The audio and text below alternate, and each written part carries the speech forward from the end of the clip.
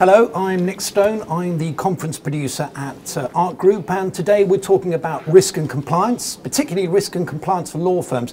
Delighted to introduce Colin Taylor, the partner at JLT Specialty.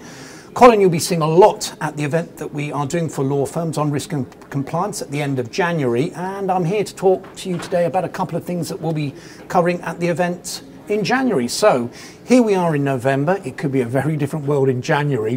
What do you think we might be talking about in January? Give us a flavour. I'm loath to use the B word, but unfortunately so much is revolved around the property market, and particularly for risk for solicitors firms and valuers and the like. So anything that may have an impact on the UK economy or the property market in general is a concern for insurers. And given the claims made basis of PI insurance, of course, the uncertainty revolving around Brexit and to a certain extent British foreign policy, American foreign policy with Russian money or money coming into the UK property market.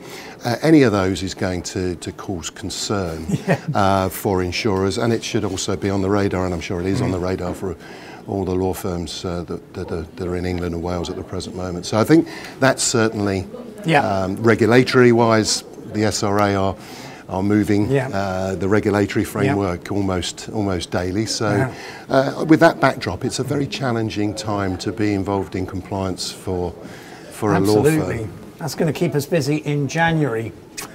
Now, the October renewals, the October insurance, what's your take on that at the moment?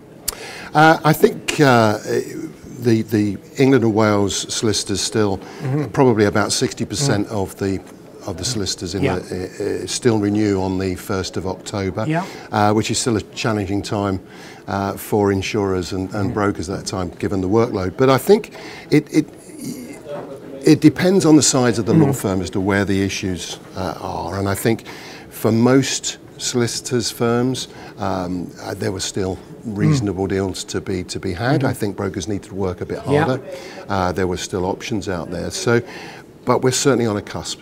And I think some of the larger law firms, particularly with Libra no longer underwriting some of those larger law firms, there was some angst coming up for what is a very, very important insurance for everybody to have, demonstrating such to have practicing certificates. So, you know, it can be immensely stressful, but it does show that the need to pre-plan and think ahead, not just for this renewal or the October renewal this year, but the subsequent one and the one after that. So we need to think ahead about these sort of things. But I think generally most people will see a premium that was somewhat similar.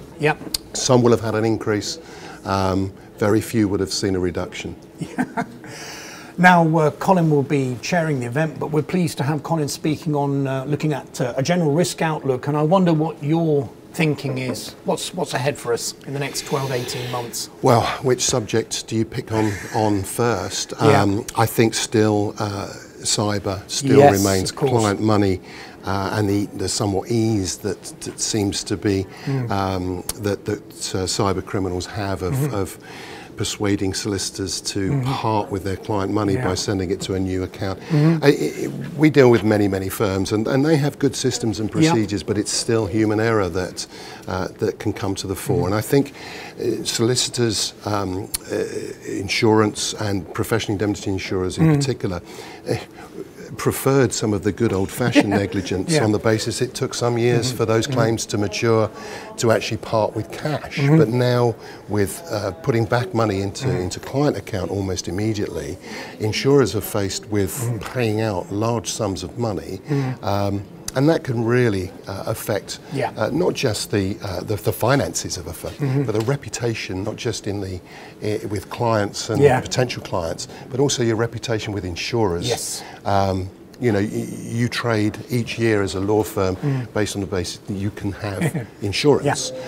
So I think reputational risk is going to be very, very important. But with the Lloyd's thematic review that's identified a number of problem areas, One being non-US professional Yep. indemnity insurance has been highlighted as a risk area, and within that as Yep. a key subset, Yep.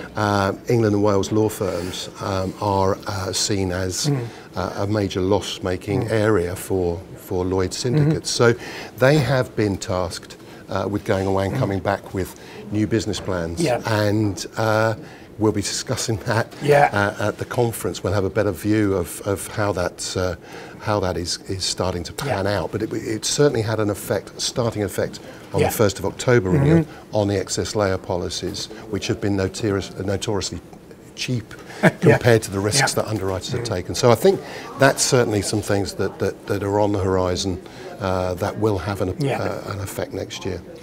Thank you, Colin. And I think you'll agree there's going to be a lot to cover in the event in January. You'll be seeing Colin chairing the event, Colin from JLT Specialty.